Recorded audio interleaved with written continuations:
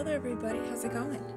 It's Jessie from Jessie and Marie Does Stuff here on FlossTube, and I am coming to you on this Saturday, March the 30th, 2019, with a video I wasn't really expecting on filming today. So you're not going to see my face today. It's Saturday and I'm not putting makeup on. But I have been asked the question several times while I've been stitching Stargazer, what's the deal with all these threads down here? And most recently, Jennifer, Whistle Stop Stitcher, she asked me on Instagram today, and I thought, well, I'm getting really close to the bottom, like right here. This stitch right here is about 20 stitches from the very bottom of the whole design. And I'm not doing this so much anymore with the threads parts here, so I thought that now's a good time. And then unexpectedly Danny went to his brother's house to go play board games, so all of this is coming together very beautifully. So here we are. Okay, so I'm gonna do this relatively quick this isn't gonna be a super long drawn out thing because this is really simple. These are parked threads. So when I have a color here, like this palest shade, right there, you see where my pin is poking at? That's the palest shade in these bustled up skirts here. That is used again in this stitch right here, so I have it parked here. Now, you guys know, because I've talked about it several times in full coverage demos, but my stitches go, I come up at bottom left and go down at top right, then I come up at bottom right and go down at top left. So these threads here are in the bottom left position so that when I pick up this thread and thread it, I can just make my first leg of my stitch and I'm off and running. The reason that I do this is that I set goal lines. So I took my chart and made a working copy and then drew goal lines throughout the chart. So each month I have a specified chunk that I want to get done. And once I reach that line, sometimes I'll continue on. You can see over here, I've done a little bit of continuation. There's been a little bit here and there. But for the most part, like, I might as well just put the thread there and then I've already got it ready to go. So that when I get to this point where I'm back over here on the left, working my way to the right, because that's just the way that I like to work, especially with the way that this pattern is, you can kind of see how the shades are alternating. My threads are ready to go and I can just start stitching. So that's the whole premise of the whole thing. It's just parking. It's just with a different sort of application, I suppose. So I'm going to stitch a little bit so that you guys can see this in action. I need to pick a color that needs to get parked somewhere. See, the trouble is that because I'm so far down towards the bottom, I'm kind of just taking a color as far down as it goes. And so, like, this is done here. This over here is done. So we'll see. We'll see what happens. I'm just gonna show you, I guess I'll just show you how this works. So I'm gonna push these off to the side. Do they get tangled? That's a question that I always get about parking. Do they get tangled? Sometimes, yeah, but I am constantly like pulling them up and running my fingers through them to prevent them from knotting up. Very rarely in the last few years have I had an issue where I had to actually cut a knot out. That rarely happens. But it does, because that's the nature of thread, I suppose. So I'm going to go ahead and thread this and stitch with it a little bit.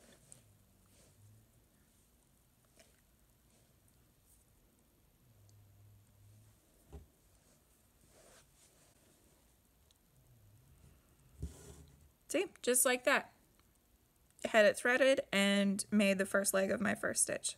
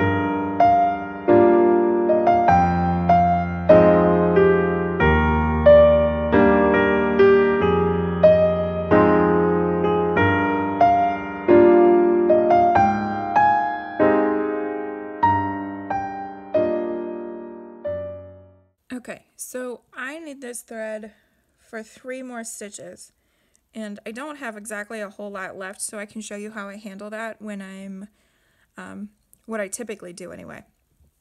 But let's say, for instance, just hypothetically speaking, this is my goal line right here, and so I'm going to park it in the next time that it occurs. So that stitch would be right here.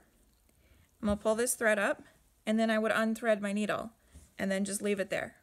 So it's ready to go the next time that I work on this section. But since I'm going to do these 3 stitches, I'm not going to unthread my needle. But let me do those 3 stitches here real quick. Now, typically when I'm trying to get a bunch of stitches done relatively quickly, I don't weave in ends regularly. And I'll show you what I do.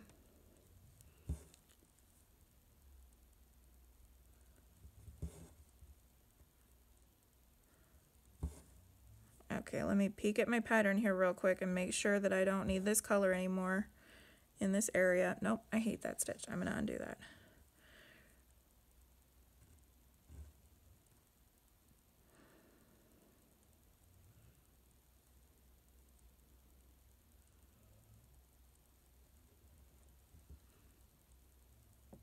There we go. Okay, that's better.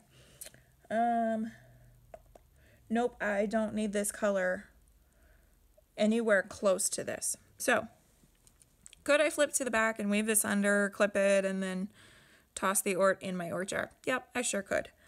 Or I could, and this is what I do oftentimes.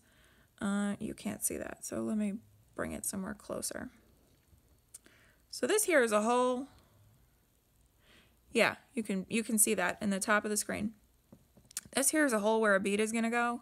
And so I'm just going to pull that thread up there.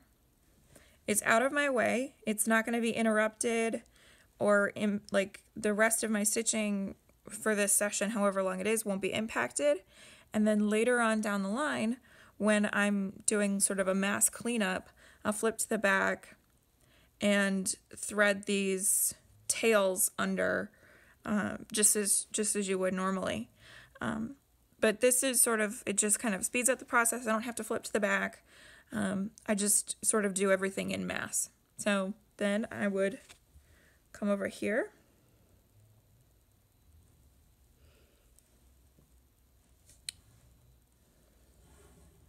And so I've got my next thread in line. I'm going to thread that.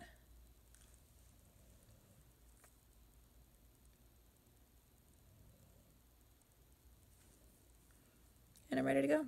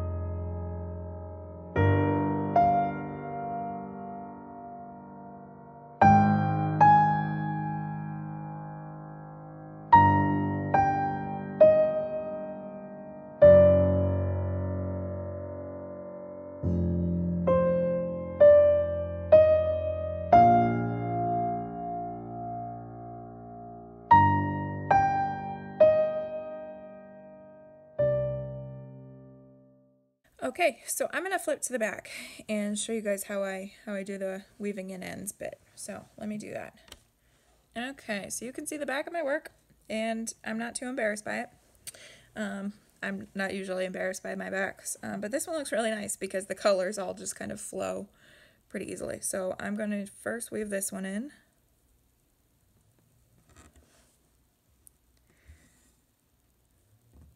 And I'm going to leave that there. Then I'm going to pull this one out, thread my needle,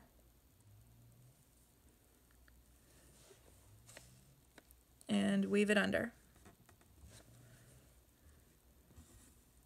Okay, done. I don't normally do that, but I'll put it on the needle minder. So then you see I have both of these two tails hanging. So clip, clip, put them in the York jar.